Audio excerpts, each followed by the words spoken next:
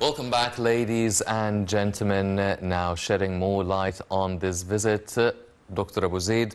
Now, President Sisi's visit to Oman this time around, it's his second visit. The first one was in 2018, and before that, the last visit by an Egyptian leader was in 2009. Now, this is the first visit for President Sisi to meet Sultan Haytham.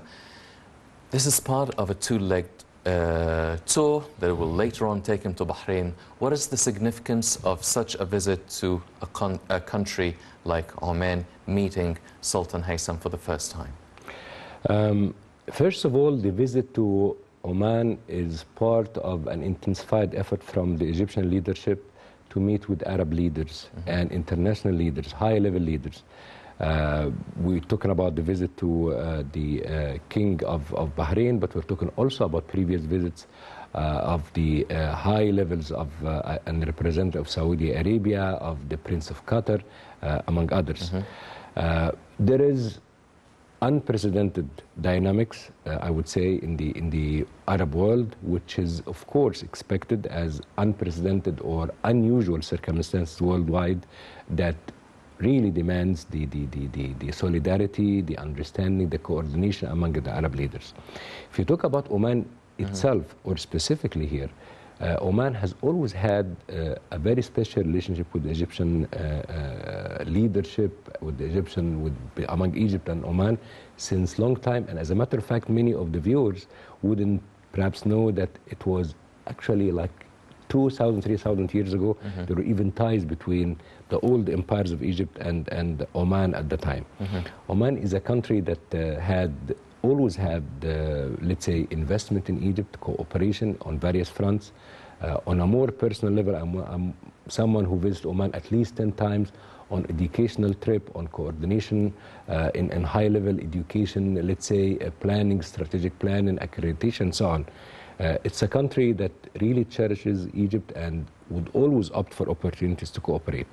But I would also commend the president's visit at that time because Oman is a highly influential country and a country that plays always a reasonable, a rational policy, even in times of let's say, instability, troubles, and so on. So I commend very much the visit at that time for Oman in particular. Yes. Well, Doctor, as you've mentioned, Oman's policy is usually referred to as a quiet policy. It's not really involved in a lot of the political or military sort of developments taking place anywhere in the world. It has a very stable, quiet political way and diplomacy in dealing with things. How influential would it be to make use of Oman's diplomacy and strengthening the political relations between Egypt and Oman at this time that, as you've mentioned, we're going through a lot of political differences and turmoils throughout the whole world? Actually, this is a lovely question because Oman is a country that plays a quiet policy, but I would add to the word quiet able. They know exactly what they are doing. They opt not to take sides in time of let's say, heavy conflicts, not because that they wouldn't want to, but because they had played in several previous occasions the role of good mediators among many nations. I would like to link what I'm saying with the geographic location of Oman. Oman is, let's say, on the edge of the Arab world, southwest of the Arab world, and at the same southeast, of the Arab world, and at the same time very close to having some maritime borders with Pakistan, with Iran, not far from India. So it's like the gate to the Arabian Gulf or the Persian Gulf, whichever way you want to put it, is through Oman. So Oman plays strategically the role based on its actually geography of a good mediator in times of trouble, and that happened before. I would like to say to you that in a meeting before that wasn't planned for me while I was going to one of my visits to Oman, that I ran into some let's say, people who are involved in diplomacy, and they say, and they are really trusted individuals that Oman has always opted to be playing that role, and it is like a trusted partner for various, let's say, disagreeing parties during time of conflict. To be more actually specific in responding to your lovely question, I would say this is the time where the world is even making choices, difficult choices, and crises that not only political but turn to be political, economic, and within the Africa, within Asia, within Europe, the whole world, there is this kind of stands among different nations, and Oman is definitely pivotal in this regard. A last thing to say is that let's not forget that Oman was one of the founding countries of the Council for Gulf Cooperation Nations, that includes Bahrain, that was launched in 1981 in Abu Dhabi. So all the Gulf area, I would say, like Oman has a special place. Saudi Arabia, Gulf, Emirates, Qatar. Oman has a special place among that group of countries as well, which is definitely one of the world's most influential countries in terms of energy, petroleum, gas, and so on. Well, Doctor, it seems, as you've mentioned now, this tour and this visit that takes the President to Oman is part of a string of visits.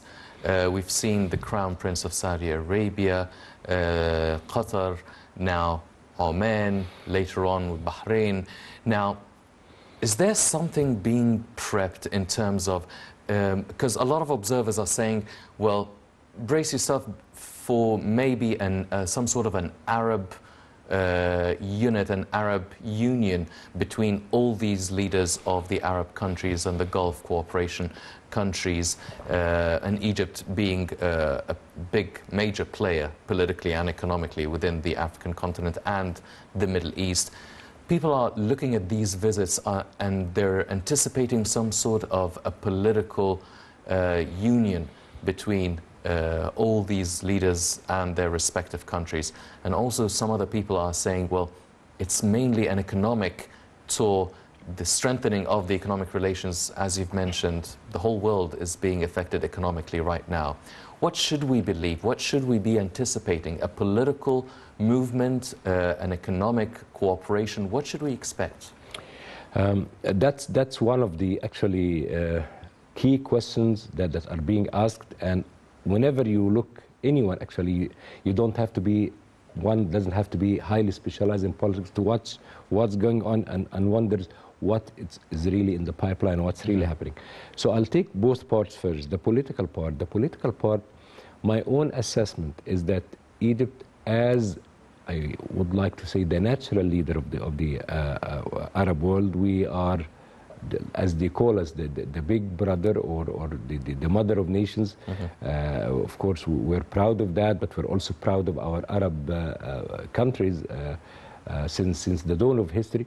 We're talking about that Egypt is playing its natural role in maintaining solidarity among the Arab world. Something I want to mention, it's a side note, but it's an important side note. I think you and the viewers follow the escalation that's happening and the threats among Iran and Israel, the possibility of some kind of conflict in the region, where Egypt definitely has a say and has a stand and has a role to play. Heaven forbid if something like that erupts. We don't look for wars. We have been for decades, for centuries, for peace, but these are not easy times, not easy situations. So on a political point of view or a political aspect, I would say the Arab world is trying to take, let's say, a coherent stand and not to too much get involved into the ongoing war between Russia and Ukraine. And the President was very wise in his recent, let's say, talks and discussions, that the first thing he was opting for is that let's try to stop the bloodshed, let's work for peace, let's try to get people on the negotiating table. We say that not because they are words, but because no matter what the outcome of any war is, but the people lose, people die, land is destroyed, whatever size or country you're talking about. So Egypt, I think, is playing the political role in trying to have this coherent stand among the Arab nations and not overly to get involved into that while helping. By the way, I have to say something on a human level, that the president of Ukraine, Zelensky, picked the phone and had a special long phone call with President Sisi months ago in appreciation for what Egypt has done to the Ukrainians who were trapped here as tourists and so on. Although this may appear as something small, but it tells you that Egypt has this kind of human understanding for conflicts and will not hesitate to do that, whether it's an Arab country or a friend or a neighboring country or European country as such. On economic one, which is no less important, you're talking about the countries that have at least 70% of the world reserve on petroleum and gas. Okay, of course, the other big part goes to Russia and a few other countries, especially when it comes to gas. The trade of the world goes through the oil and gas through the Arab, around the Arab Peninsula, the Persian Gulf, Suez Canal in Egypt, and so on. You hear and we follow the pressure being put on OPEC countries to try to increase their production and lower and control the prices of oil. And Egypt, in the midst of that, we want also all our nations not to suffer from economic, let's say, slump and drops and so on. A last note to say, and I'm really sad to say it, because we look at what's happening in Europe these days. I mean, we don't, countries, mighty economic powers in Europe, Germany, France, England, people are suffering. And we're talking about countries that are, the G7 is meeting these days, and most of the countries, the G7 express their worry about their own countries' economic situations. So that can also give a little bit of glimpse of what these visits are about in terms of economic solidarity. And since we were kids at school, we always talked about التكامل, the integration among the Arab nations economically and in these aspects. And I think there is no more ripe time than this time for this integration to take place. Yes. Well, we're going to talk later on more about the economic cooperation between both countries, or Egypt and the whole new bloc. But touching upon what you've mentioned during the situation with Iran, I mean, now we're witnessing, even today, news about there will be talks regarding the Iranian nuclear deal, still trying to work it out after former President, US President Donald Trump unilaterally walked out of the nuclear deal. And there should be a meeting between countries, including the US, with Iran and the representative from there, taking place in a Gulf country, not specifying which country, but it is widely expected that it would be Qatar. Now, do you think that these sort of visits have something to do with such a meeting, anticipating whether things would go according to plan, whether they do reach a renewal of the nuclear agreement, or if still it hits a dead end and a prolonged impasse? I would, again, another lovely question, and not easy one. I would say my own impression or my own prediction about that is that, no, there is going to be talks between the US/the West and Iran.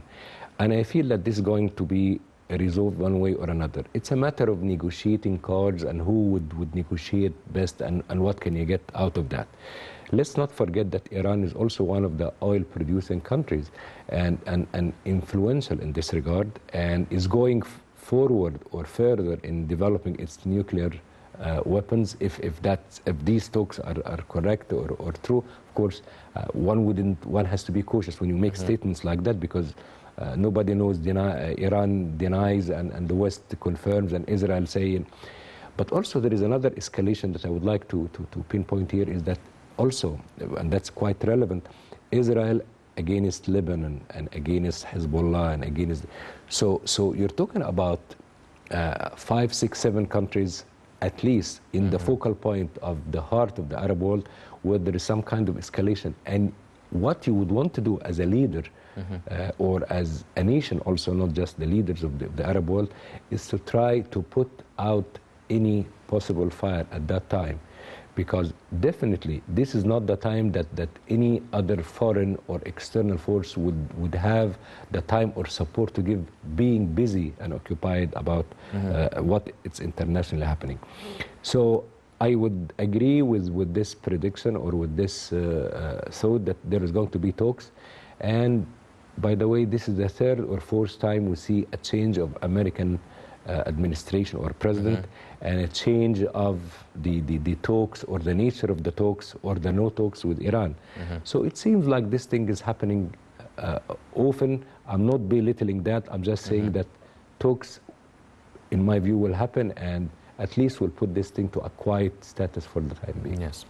Well, another conflict that is taking place, it has been taking place for quite some time, is the situation between Yemen and Saudi Arabia, for instance. Now, do you feel that with all these visits, or maybe just focusing at least on Oman being an influential part within this region, do you feel that something could result in terms of diplomatically solving the conflict between Yemen and neighboring Gulf countries?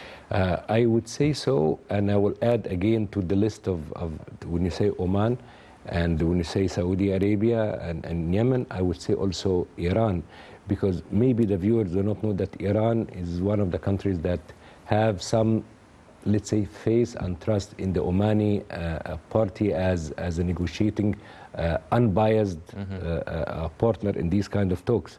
So I would expect that Oman will play this role. They play it in a good and in a fair way, and in an open way. And I say that because history have shown us this is as something to happen. On a side note, I like to share with you and the viewers something for those who haven't been to Oman, and I will use the opportunity because I've been there several times, as I mentioned. Oman, when you meet the Omani people, you would feel, without any effort, without anyone telling you, feel that you are at peace. They are people that you would rarely, if any, you see any quarrel. People are moving in peace. They want their nature throughout history. They were originally fishermen, people who go for catching pearls and so on from the Gulf, divers and so on. So their sea nature taught them to be quiet, to be patient, to be able to deal with the ups and downs of nature, like anyone who lives by a sea and harbor and doesn't know what tomorrow will bring to him and to his family. I think this is genetically ingrained in the DNA of the Omani people. So they are nice people to deal with, and in this nature, I think, reflects also in their political attitudes. Over the past 49 years, by the way, Oman has been, Sultanate of Oman has been named as the country that has witnessed the highest growth rate over almost half a century. Of course, countries go up and down. Of course, China was one of the countries that occupied the news for the last 2 decades, but Oman has always been steadily moving in that direction. And since you alluded earlier in your nice introduction about the economic cooperation between Egypt and Oman, definitely Egypt always looks to its interest, and I'm sure and I hope that some good outcome for cooperation, investment, as came in your nice report, also will result in from that visit. Dr. Abu Zeid, now this is the first visit between President al-Sisi to Sultan Haytham now. Sultan Qaboos has been quite a renowned leader of Oman, and now with the change of the Sultan. Now, do you feel a different change to the dynamics of the Sultanate, a different direction, political dynamics have changed, or is it a smooth sort of continuation of what Sultan Qaboos has been doing for decades? I think it's going to be a good continuation with new ideas, with new vision, with any new leader who comes to a position as faithful and as dedicated as he or she is, will always opt for the best for his country. Again, I want to say that in January, when late Sultan Qaboos passed, Qaboos passed away. I was in Oman, happened to be at that time in one of my educational missions, and you would feel that the country is at peace. A great leader has passed away, and in very few days, the royal family, they have a process. We may have a chance to talk about it in another occasion. And the Sultan Tariq has been named to be his successor. One important side note for people who were have good memory for the late 70s and early 80s, there was a time there was a hiccup between the Arab nations and Egypt following the peace treaty between Egypt and Israel, which later on most, if not all of these nations wish that they have joined at that time. The one country that maintained good relations officially and formally was Oman, or one of the very few countries. These are little, let's say, shots or like screenshots, if you want to say, but it shows you the nature of the people that they really cherish that. And it was a time of, let's say, turbulence, but they managed, and the whole Arab world has reconsidered their views about this matter as well. Yes. Well, ladies and gentlemen, as Dr. Abu Zeid has mentioned, this visit does strengthen the political bilateral relations between both countries, but also economically and commercially, the relations and the prospects of strengthening the relations between Egypt and Oman are enormous. Let's check out this report and we'll be right back.